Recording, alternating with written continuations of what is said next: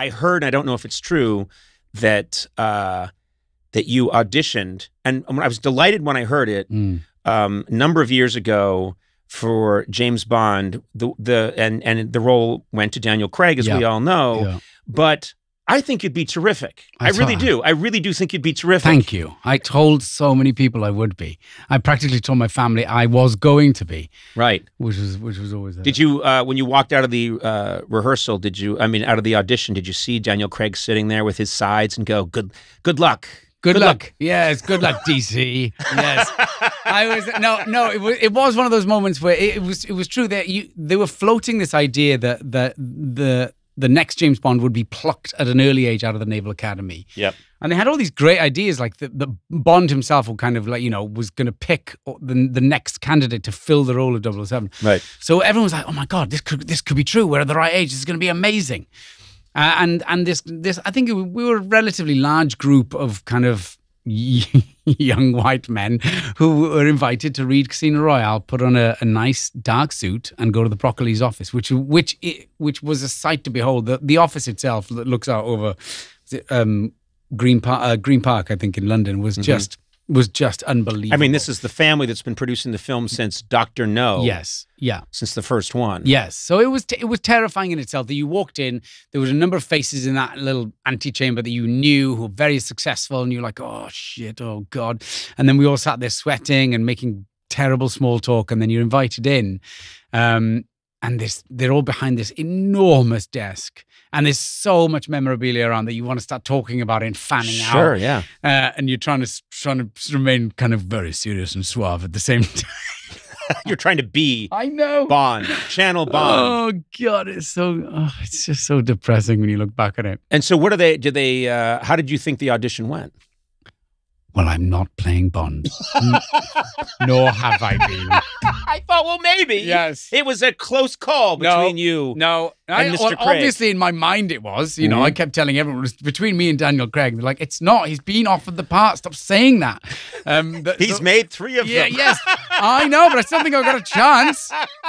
Yeah. They're just using him to get my price down. Yes. Think of him as a warm-up. So they basically said, have you read Casino Royale? And I said, yes. And then they just said a question I hadn't anticipated for Love Nor Money. They went, so what would you do different with Bond? And then I was like, oh, shit. I was like, is this the trick question, or is it a genuine question? And as a terrible joke, I said, limp. And it went and except it got worse because it was quiet. It went very quiet. So then I thought I would double down and said eye patch, and then I just fell apart. And it lasted about 30 seconds after that. I love Bond with not just a little limp, but a decided, aggressive limp. Yes. And a lot of, I'll get you. Someone help me out. Yes. I did want to say, I was like, look, Roger Moore had a running double in View to a Kill. It's not out of the question. Yeah. Also, do you think of the comedic elements? So they were like, did you get that from, missions? He's like, no, I had polio and rickets as a child. The Navy are very accommodating. So I didn't eat enough fresh fruit as a child. Yes. So yeah, it was very brief after that. There was a quick kind of a terse yes. Well, thank you so much for coming in. And you're like, oh, that was my Bond moment. That was your Bond moment. Yeah. And I think of that often. But then I still think of the question. I go, what? I as you can tell, I still don't have a coherent answer that would have wowed them. I often wonder what Daniel Craig said to that question. What would you have said to that question? I would have said, what if he's very claustrophobic?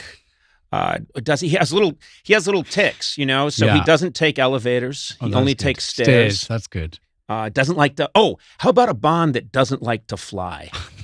See? And so the way, because most of those movies are, he's hopping. Yes. He's in London, obviously. Yes. But then suddenly he's in St. Moritz. But then he's in, he's on the Ivory Coast. He's all over the place. Yeah.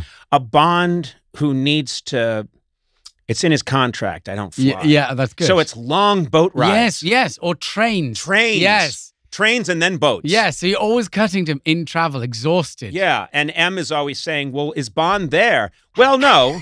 Let's see where he is now. Yeah. He's... Yeah, brilliant. See, brilliant. You can see that. Yes. I can see that. Yes, Yeah. I could have Yeah, been... I know. Yeah, God. think of the film career I'd have had Yeah. with talent and a completely different face.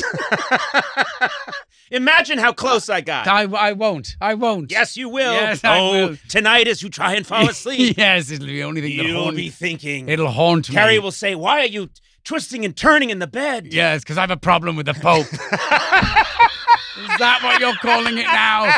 Yes. Is that the euphemism for it now? Yes, it is. I have a problem with the Pope. Yes.